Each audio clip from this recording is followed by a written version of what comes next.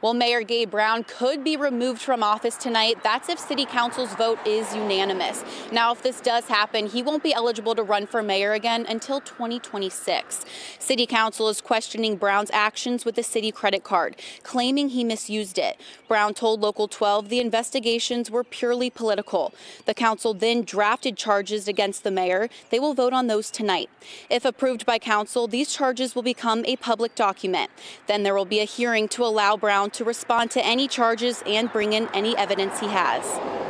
And make the decision based on all of the evidence, and the mayor is entitled to due process, and he deserves an opportunity to defend himself and to present any evidence that council may not have. City Council will be voting on all of these charges at City Council's meeting tonight at 6:30. For now, back to you.